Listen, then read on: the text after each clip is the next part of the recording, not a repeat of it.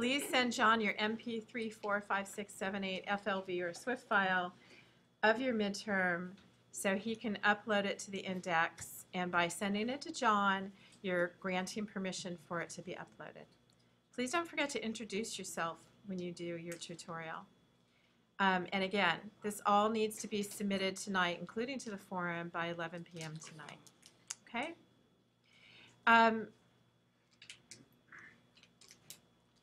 These are all the assignments we have yet to do for the semester, as you can see. And they're going to come screaming fast on us. So telling a story with line waiting to the 5th is probably too late. So I'm going to keep amping them forward. And these deadlines, by the way, are the deadline closing window. They're not the late deadline. In other words, when I say they're due today, like letter forms is due today, you'll notice that you have exactly 1 week before the window of letter forms closes. And what that means is today's the date it's due. Your 1 week grace period for late submissions is today to next week.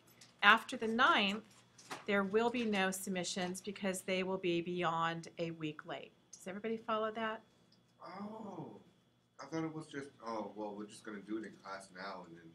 No, just so you know, because once the window closes, you can't upload, and I won't have a way to receive your submission when the window closes. All right? Yes. Do you check it as late if we send it in next week? On time as of Moodle. So, but I mean after that. So there's no Right. like once a week is passed.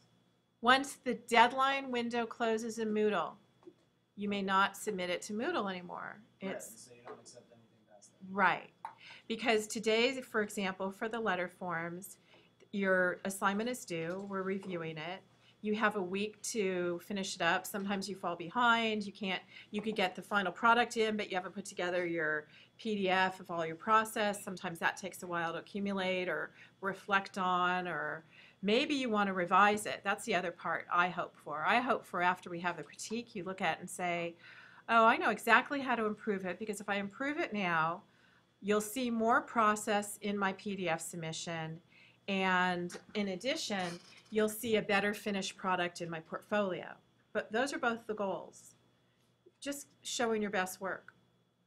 And policy is that for department policy is everything in order to get a 100% grade you need to submit by the deadline. And you have 1 week to submit the work late, and then you cannot resubmit it ever again, and you can only get up to, I think, 80% grade, I think is what the policy is. Yeah, Skylar. So can we do that? Submit it late? Yeah, so that we can get at least like 80. You're saying that we can't submit it at all. What I just said a second ago, right here, and I stick to policy. I think I'm far more generous than the policy personally, because I think life is, we all have lives. Here's the department policy for grading, and it mostly becomes relevant less for this class. Actually, for the media design class, I never allowed any late work, period. You miss the Moodle window, you are so done. So what I did is I kept the Moodle window open a week longer so everybody could load their work. And what happens is I find that when students submit late work, they're so busy chasing after their late work that they're not present with what we need to be present with. That's what I find. And what I will tell you, if there's work that you didn't submit to Moodle that did not get graded, it does not mean you're off the hook from submitting the work, because your portfolio will only be complete if you have submitted all projects, not exercises, projects. And for this semester, we've got 9 projects, I believe, maybe 8. And you need to have all 8 projects in order to even have the opportunity to receive 100% on your portfolio. And your portfolio, there is no late submission, period. So if, for example, you had a rough semester and you didn't make the deadlines, or you skipped a project because you just were burned out and you planned on making it up later, You cannot make it up later, submit it to me late, and have me grade it for that project. But I will grade it for the portfolio, and it will make your portfolio all-inclusive. And your portfolio grade is weighted at, your portfolio is 15% of your grade, which is a lot, a lot. Your participation is 10%, that's a lot. You're being here, being present, being part of critiques. You've already got 25% of your grade based on your portfolio and your participation. Your exercises are 10%, and your projects, these 8 or 9 projects we were talking about, are 65% of your grade. They're pretty heavily weighted. You miss one, you're losing, I don't know, what is that, 8%? 8% of your grade. So hopefully that helps you understand it. And there's also a cutoff, like if you missed projects previously that you wanted to redo. John and I will certainly receive redos. Here's the policy regarding redo. You can't redo a project that hasn't been submitted on time. That's one of the department policies. Any project submitted on time is eligible for a redo. It's eligible for a redo of up to 90% of your grade. That's department policy. In reality, these grades are just a trick to get people to do the work. The only important thing is that you understand the processes and are able to do it. That's what's really important, not the grade. That's the real life conversation, yes. The real life conversation, as John says, which I'm repeating for the video, is you get a grade and you have a deadline to keep you basically on task. Although if you're applying to a 4-year college, you can't write on your application, I understood all the work. I'm sorry I have Fs. Right? You can't do that. But so if there's work that you want to redo and the window's closed, like there's an exercise you did wrong, and so you got a 0 on it, and you want to resubmit it, and you still have time to do that, resubmit it. John will regrade it. I'll regrade it. If you want to improve a project that you've gotten your grade on, I would say that most people are so successful in this class with their projects. You're all fantastic. I really have to say that.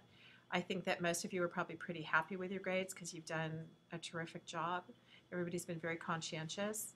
If you wish to improve your project as part of your portfolio, I would say after the critique, I didn't resubmit it for the project grade, but I did revise it for the portfolio because I want to look my best. I don't want to put in mediocre work in my portfolio. I wanted to make those improvements. And tell me that when you submit your portfolio, because I take that into consideration. I know it's really time consuming to improve it. And like I said, if you've missed projects for grading, do them. Put them in your portfolio so your portfolio is complete. It's incredibly important to do that. I definitely take that into consideration, okay? I also take into consideration if they're missing. Did I miss anything there? Did that thoroughly answer you, Skylar? Yeah? Okay. And probably everybody else too. So now we have a new project which says it's due on the 16th, and what's today, the 2nd. So we're going to have probably a week and a half for this project, which is called Textures. And I introduced it to you before spring break because I wanted you to follow up the texture lecture we had and start opening your eyes and looking at the world of textures. And who was it? Albin, you're here, right? Yeah. Albin, you did your beautiful lumberjack poster, and you put all these wonderful patterns in and changed them. And it's so funny because it reminded me of what people sometimes submit for the texture project. The texture project is designed to do kind of what Emil did with us today by pulling down those beautiful tiger stripes that added fur and a feel to his project. So your texture project is 3 parts. And in order to get that heroic 70% grade, 70 points, in your grading, you have to have all three parts, and they're each weighted. I'd say that it's basically 20, 25, 25, 25 for your project. So you have the first part of your project is, first thing you're going to do is you're going to start to consider textures, and you're going to consider how we create textures two-dimensionally. And what that means is, with this flat computer screen, what's communicating texture? I don't know if you can see this right here. This was so fantastic. The first semester I taught this class with this project, I kept emphasizing to students, presentation is everything. And I obviously haven't done it as much since. I used to have students bring in hanging mobiles. You know what I'm talking about? Like Calder mobiles. And this student took foam core that was black, and she covered it with tooling, you know, bridal veils, the white netting. It's called tooling. And she found brown tooling, and she cut niches into the outside of this oval cut foam core board, and she wrapped her tooling on it, and then she mounted her texture, which was a mask. She decided to draw a mask, and in each of those color areas, what you can't see very well is textures are embedded in there. And then she brought it and she mounted it on the wall, and it looked like a huge palm tree husk. That's the word I'm looking for. It looked like a huge palm tree or coconut husk that had a mask mounted on it. It was beautiful. It was very tactile. And so her texture project had texture. And it was extraordinary. And so that had three-dimensional texture. And what you're going to start to do with this project is figure out how to enrich the feel of your graphics by adding texture to the background. And some of you in your color posters did that. Some of you had, Miki, I think yours had, did you have texture in the background of yours? Of your poster, your color poster? Or is it just the photograph? There was no texture. But the elements, right. Well, so the idea is that you're going to create a texture library, because I was looking at this artist down, oh, I think he's in the texture lecture. I don't want to go to that. Let's see what this is. Oh, okay. There was an artist who created this huge texture library for himself. So all of his graphics, he had them at his fingertips to work with. And I found a long time ago, kind of interestingly, that it's really valuable to have. When, I'm going to tell you a little life story, one of my digressions, it won't be that long, which is this. When my daughter was little, like preschool little, I used to love the artwork that she'd bring. Here we go, books, that's what I want. I'd love the artwork she'd bring home, and so I'd scan it, because you know when you're in preschool that you do everything on that really cheesy newsprint paper that crumples after 2 years, it gets old and dry and it's awful. And I thought, oh, how do I preserve this? So how I used to preserve her artwork was I used to scan it and create a digital file of it. And then I had a project to create a book cover, and it was about planning, which, forgive me, but planning's kind of dry. And so I thought, okay, I'm going to take some images. This is actually kind of interesting for this project. I'm going to take some photographic images, and you know, a suburban house is a little boring, and these are power poles and high rises, and this is a site plan, right? A site rendering for a new community. And what I did is I needed to add some texture and depth to it. So I took the site plan and I scanned it. And then my daughter, I always call it the Rothko period. Anybody know who Rothko is as a painter? He's a modern artist. Nobody? Raise your hand if you do. Okay. All right. Rothko. Rothko is one of my favorites. This is Rothko, images of Rothko. And I used to go to the museum with my daughter, and we'd walk and look at all the Rothko pictures like this one. And she'd try to understand it, and I'd say, oh, yes, he was happy that day. Sun was out. And then Zelda. He broke up with Zelda that day, so he became very blue. And we'd have these conversations because, you know, artists are people. And what I love about Rothko is you take this solid area of blue, and it's blue and it's yellow and it's orange, and it's got this feeling to it, right? It's very rich. So when my daughter did her painting, and she was 2 in preschool, and she had taken the paintbrush out of the blue container and painted an entire blue painting, some kid had accidentally, prior to that, put the red brush in the blue container, which made this uneven color of reds and blues, kind of like this Rothko, for example.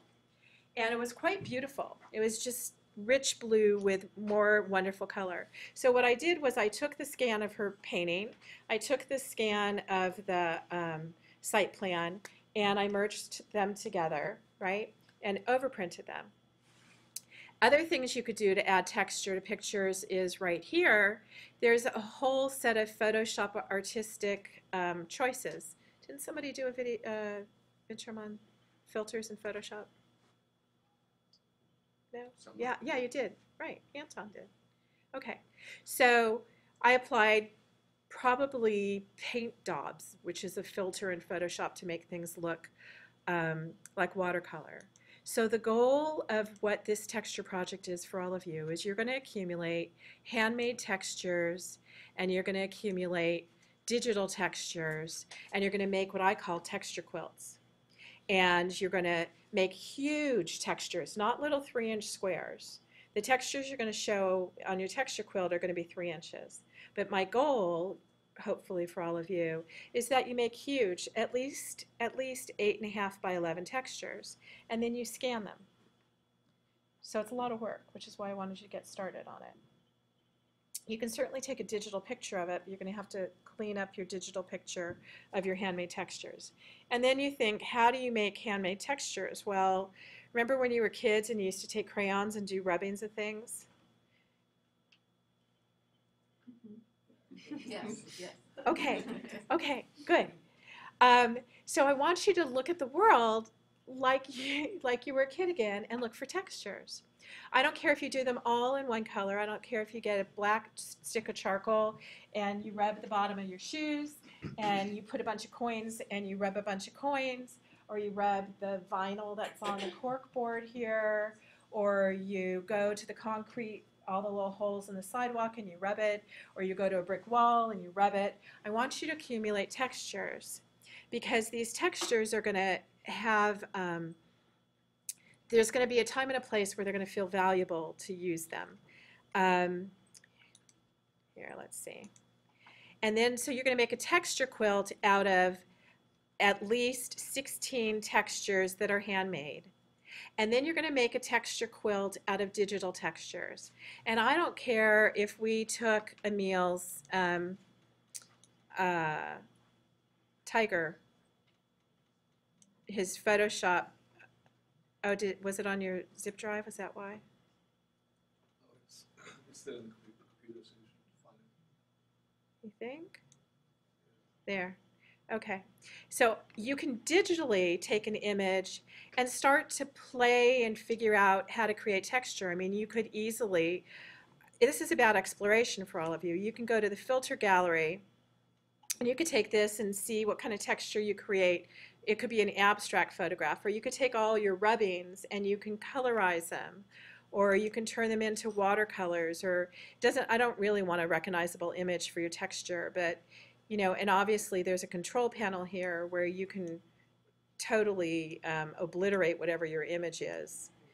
But start to play and accumulate digital textures. You can also just, you can go to the internet, like you saw Emil had found a whole library of free downloadable textures. You can go to the internet and type in public domain texture.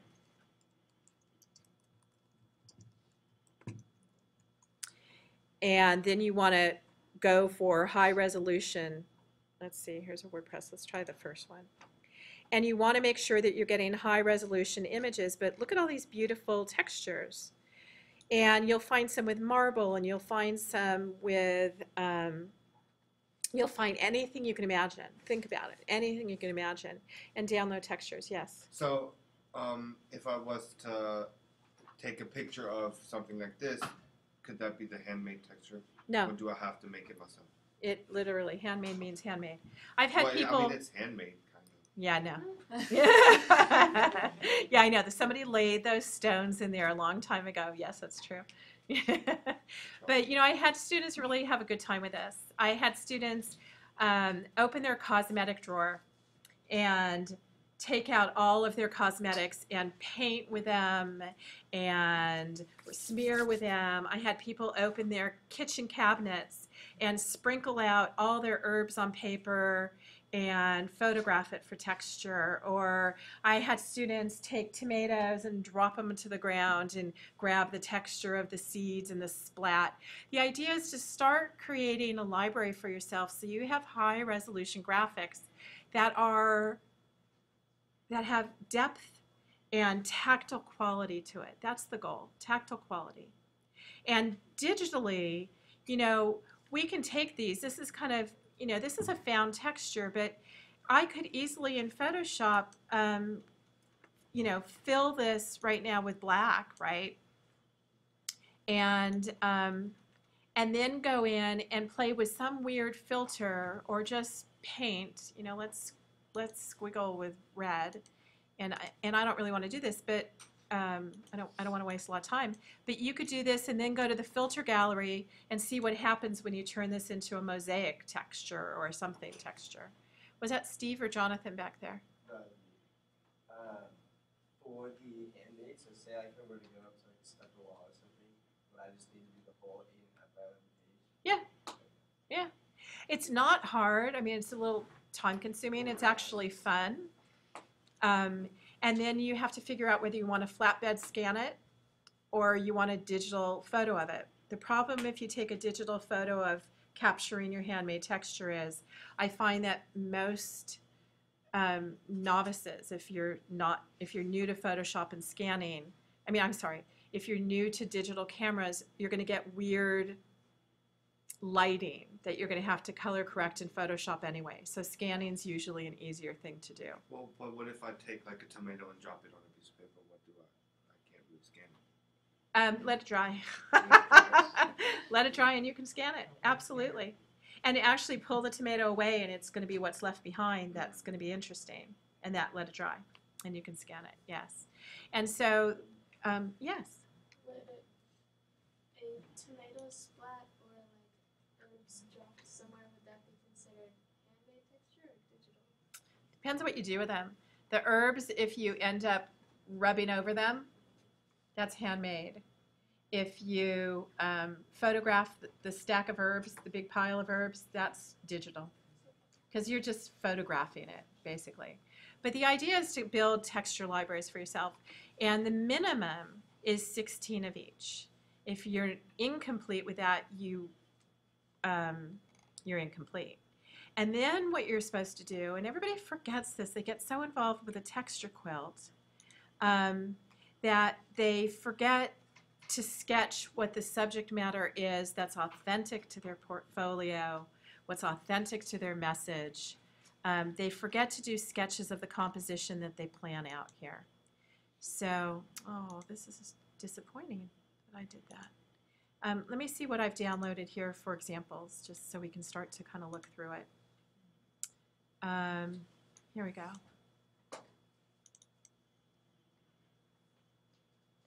So one of the things you can do in Acrobat Professional, when you're in Acrobat Professional, after you've put your texture quilt together, is there's a little sticky note tool. So one of the things that's fun about this is knowing what the heck your texture is and keeping track of it and making a note with a sticky note of what they are. Kind of fun, right? So these are digital textures, and it's a great example of how you can document what you did. And let's see what this one is. This this student went crazy. They love their textures. They took rolls and rolls of film. Actually, it's digital camera, so it wasn't rolls of film. They took photos and photos and photos. And then they documented them.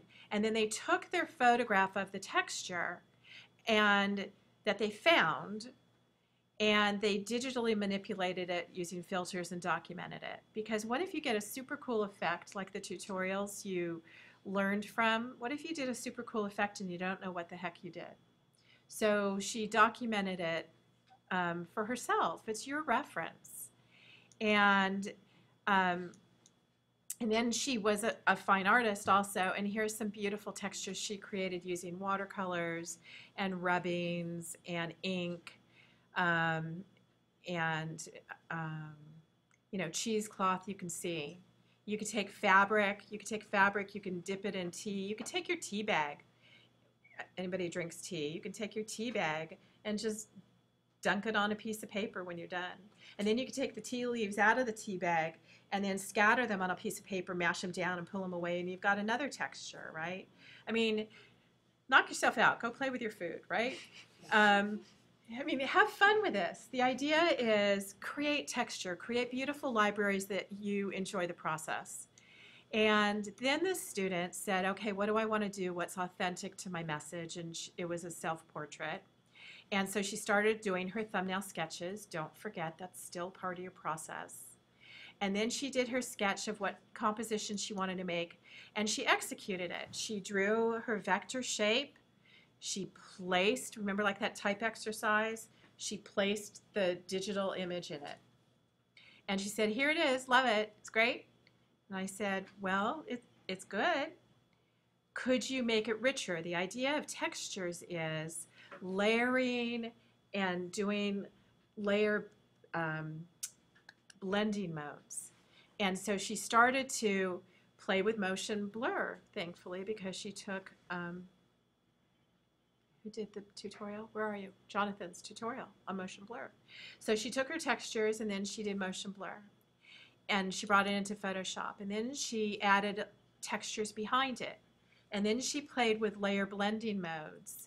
And then she added more textures behind it and different layer blending modes to get a richer image. And then she set it on a background because presentation's everything, and presented it that way.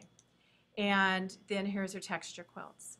So you can get a feel for what the goal of this is. Now she has a texture library of 32 textures, hopefully that she loves.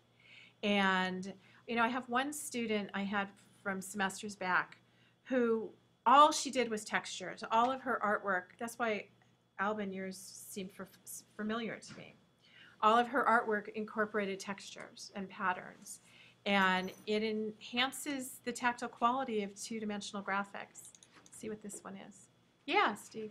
When you said like 16 of each, do you mean like 16 handmade and 16 like that you found? Or?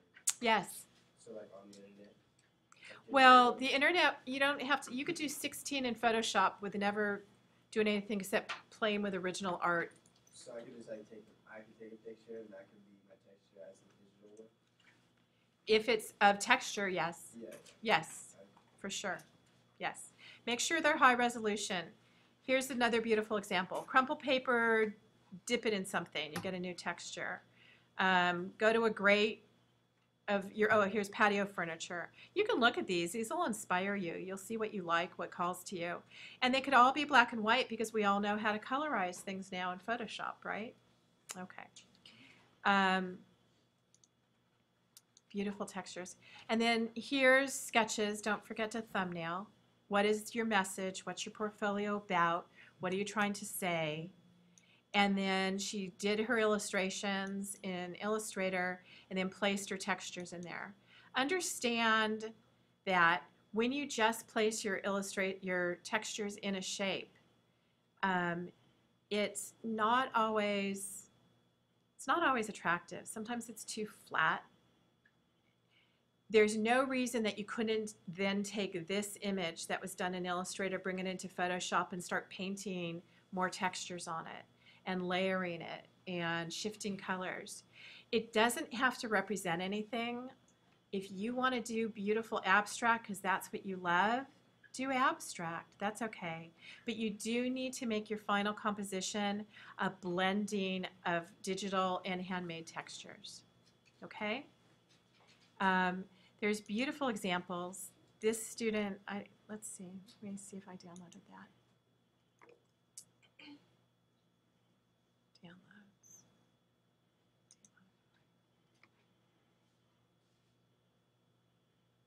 Did I do all these already? I did them. I'll let you finish downloading them. This student, for example, wanted to recreate the cover for a Boston album. This student, this was one of the first semesters. This one's beautiful. I thought I downloaded this one. It's huge. I've never seen anything like this. He added special effects to it. He used textures. He colored things. See, it's still downloading. You can see it's huge. This student wanted to, his portfolio was about world hunger, basically. And so he took a photograph that came from a world hunger,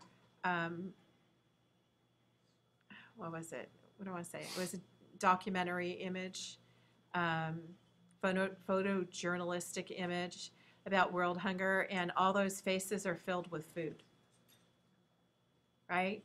And talk about making the message more meaningful. Let me go back to that. Hold on. This one's beautifully planned. Let me see if this one downloads too. Let's go to the downloads folder. I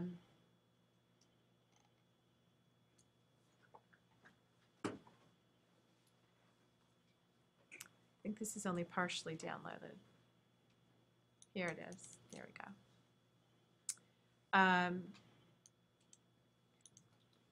So again, I'm not going to go through those. You can do this. But he thought to sketch thumbnails, right? Don't forget that part. Plan on what it is you wish to say. And then he drew all this. It was insane, to be honest. He had, I've never, it probably was hundreds of hours, I'm sure of it. And you can see how he started to build his graphics. You can see how many layers he had in his artwork.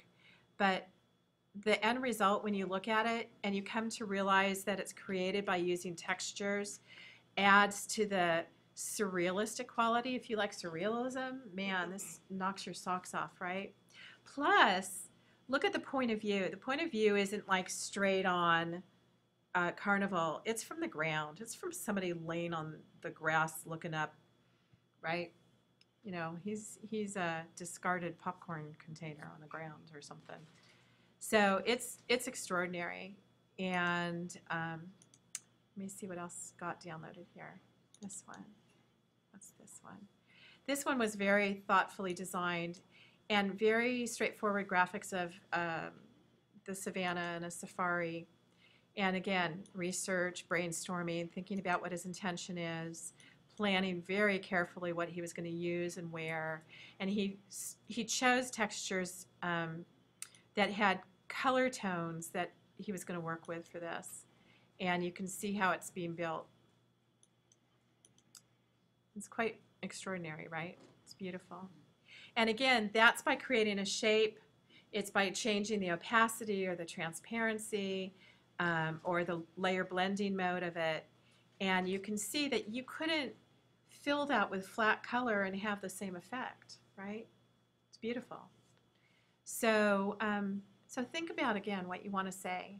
And think that you're building a library for this. And I don't want to take up more time. I want to get to our letter forms, because if you look right here, there's a video on how to place all your images as a texture quilt in InDesign. And on Monday, I'll help you do that. I want to send you off for the weekend, just accumulating them all and planning what you want to do with it. Okay? And I'll look at our schedule and give you a specific due date for it, so everybody's clear. And here, of course, as usual, are tons of tutorials on layer blending modes, on clipping masks. At this point in the semester, you all have this stuff under your belt pretty much, so you're in pretty good shape. But there's lots of wonderful resources here on things that should help you. do keep in mind that when you're capturing your textures, always capture them at 300 pixels per inch. Okay? Any questions about this assignment for you? No? At least you know what you're going to be doing all weekend, right? Yeah? Does it look fun? Uh-huh, it does, right? Really fun. All right. All right, so I'm going to stop our video, and we're going to critique letter forms.